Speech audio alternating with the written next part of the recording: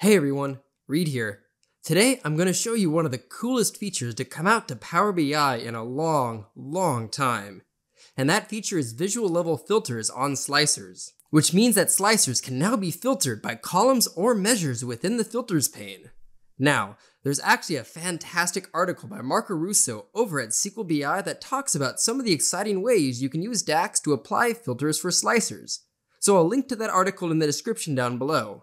However, in this video, I want to walk you through one cool use case for DAX filtering. How to create a dynamic slicer that shows either a list of new or returning customers, depending on your toggle selection. So let's hop into Power BI and get started. So what I'd like to do is walk you through the exact slicer functionality that I'm trying to create. So we have over here customer name. Now observe this as I go ahead and toggle this filter over here. Plus notice that I have customer name, total sales, their first order date, and then a couple of other flags, whether or not they're a new or returning customer, and then this little filter toggle, and I'll discuss all of these individually. So if I go ahead and start to filter this, notice that that list over there on the left for customer name is slowly getting shorter and shorter. If I also change this toggle from new to returning, now what I have in here is a list of returning customers. Now specifically, if I was to scroll down here, let's take a look over here and see how some of this is being computed. So I'm going to go ahead and select new. So the first person that we have in our list is customer name Aaron Hayes. So that means that it's skipping over all of these. So what I've done is I've created a measure that basically determines the first order date here, just for analysis purposes. So we can see that the first order date for Aaron Hayes was on 3/29/2016, which happened in between these two dates here. So they are therefore a new customer. The second person on that list is Aaron Hughes, which is the second person in our customer name over here.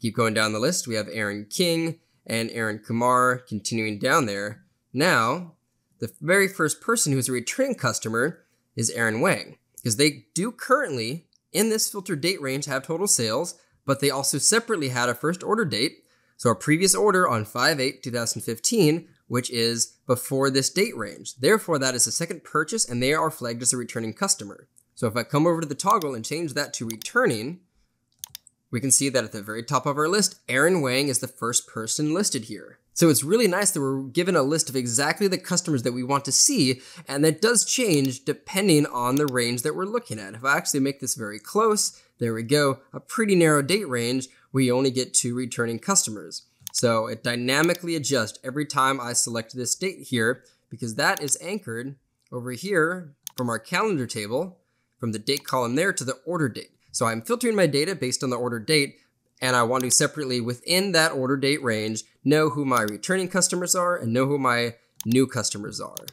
Now let's take a look at the measures and see how these were created. Now the first order date measure that's in here isn't actually used in the final calculation. I just wanted to be able to show you what that was so you can see that as I filtered it down. But all I'm doing is I'm calculating the minimum sales order date, and I'm applying an all function to the calendar table just to make sure that it continually grabs that correct first order date per customer name. Now the two important ones are this new and returning flag. That will flag any customer as either new or returning. Now notice that there are some blanks. These are for customers, as you can see, who had a first order date that is after this date range in here. So they are technically a future customer, and I didn't need to give them a status just because I don't care about them since they're neither a new or a returning customer given this date filter. But let's take a look at the new and returning flag. So if I open this up, we have a series of variables that result in a final calculation here that is returned at the very end. So let's walk through this one by one. So as we've already seen, I am grabbing the first order date here for my customer, and then separately, I am grabbing the minimum filter date and the maximum filter date. So what this is grabbing is 3/28/2015 and or 11/8/2016. So that's the date range that's being included in here. And then I'm declaring a variable that will calculate whether or not they are a new customer. So using an AND statement, do a multi-part, I am checking to see if the first order date is greater than or equal to the minimum filter date. So is the order date for that customer greater than 3/20/2015? And it also, is that first order date less than 11/8/2016? If that is the case, their first order date is within that filter date range, they are considered a new customer. And that will return true if these conditions are met. Now separately down here for returning customer, I've basically taken this, I have copied and pasted that right here, with the one exception being is that I'm saying not. So if the first order date is not greater than or equal to the minimum order date, meaning that it is occurring before it, and separately, it still needs that first order date to also be before the max filter date there as well. So that will make sure that they are considered to be a returning customer. And I personally like to use not because it makes it easy to see the similarities between, as an example right here, and this thing, with the only difference being that I included a not statement. So it allows for some consistency in there. And now separately, the last thing that I need to make sure to include as well is that they actually had a total sales. So even if they did have a first order date before the filtered date range, did they also separately, within my current filtered range, have a total sales amount?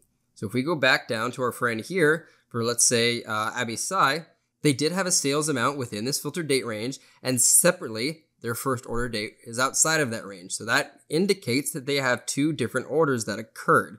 Henceforth, they are a returning customer. So this is a three-part check.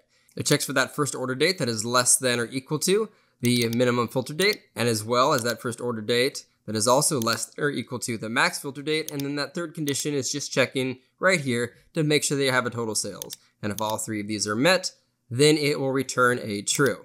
And now finally, the result that I'm calculating is doing a switch true, and if new customer equals true, call it new. If returning customer is true, call it returning. Oop, there we go. And that's the result being returned, so they get one of those two flags. Now, separately, what I have done is I've created a toggle because I want to be able to, for this slicer, just show my new or just show my returning. So what that is that is a disconnected table that I have over here, that if I come to my data tab and look at my new and returning customers, that is just a single column table with two rows for new and returning that I used the enter data button to create.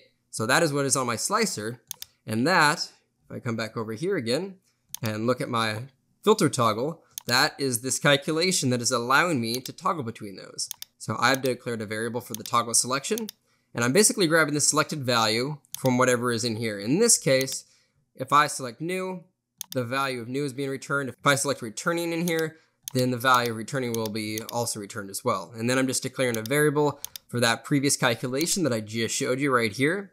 And then that result, like I'm doing again, is a switch true. And I'm doing a double part condition. If my toggle selection is set for new, and as well if that previous DAX calculation that I made declares that customer is new, return a result of 1. Same thing here.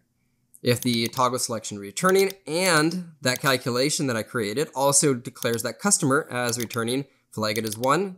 Otherwise, for either of any of them that are not declared as new or returning for those conditions, declare it as 0 in both of those spots. And then finally, if there is no selection being made on this slicer, automatically assign all customers as a 1. And you'll see why I did 1 and 0 here, the kind of the binary result. Now let's come take a look over at customer name and take a look at the filters that I have on this visual. This is that new feature that just came out in Power BI. So that new returning filter toggle I have set to equal 1. So any customer that gets flagged as a 1, based off of that multi-part condition that I just set up right up here, those customers will be returned, and any customer that is flagged as a 0 will be filtered out. So that is how it is creating this dynamic thing. As you can see, that is changing that list as I slowly filter my data down. So it's really nice to have that functionality plus the separate ability to individually toggle new versus returning in there. So very handy little trick to have. And again, there's a lot of ways to apply DAX filtering to this, but this was one handy trick that I found just by playing around with it a bit. So I hope you found this video useful. If you liked this video, please click or smash that like button below. And if you have anything to say about this video or have a suggestion for a future video, please add that to the comment section down below. And otherwise, I will see you in my next video.